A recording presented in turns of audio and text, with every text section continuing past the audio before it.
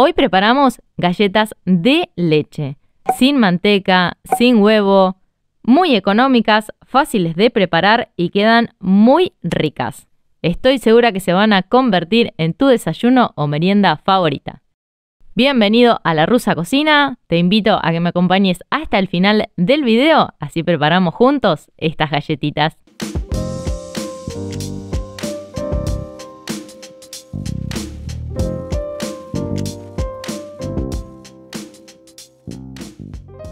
En un bowl vamos a poner 50 mililitros de leche, 35 mililitros de aceite, 45 gramos de azúcar. Para darle más sabor a estas galletitas y que queden súper deliciosas, les voy a agregar la ralladura de medio limón. Y a todo esto lo vamos a integrar muy bien. Vamos a disolver por completo todos los granitos de azúcar. Si te gustó este video, déjame un comentario, una carita sonriente. Si te animás, compartilo en tus redes sociales o con esa mamá al que sus hijos siempre le piden galletitas y le puede ser súper útil esta receta. Acá tengo 150 gramos de harina 4 ceros o harina de todo uso. Le voy a sumar media cucharadita de polvo de hornear. Lo integramos muy bien. Ahora sí, sumamos los secos al resto de la preparación y lo vamos a mezclar hasta que formemos un bollo.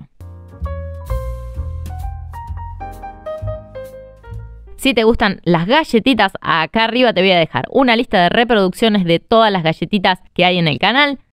Recuerden que todos los ingredientes que utilicé para hacer estas galletitas van a estar debajo de este video en la descripción, al igual que todos los videos de galletitas que hay en el canal.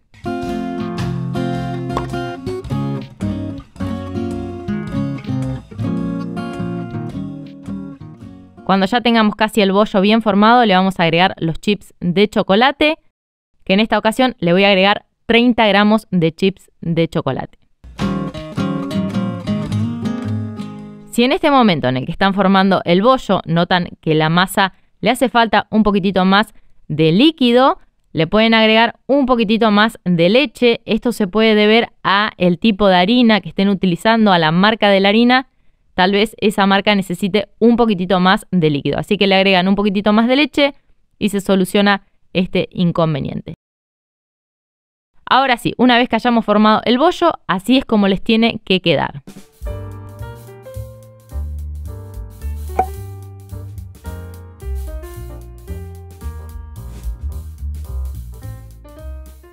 Cuando tengamos el bollo bien formado, vamos a ir tomando porciones de la masa.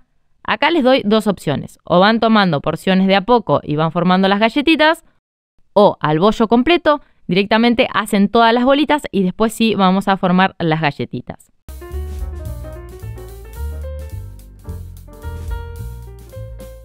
Una vez que hayan tomado la porción de la masa, la van a poner entre las palmas de las manos y van a formar un bastoncito.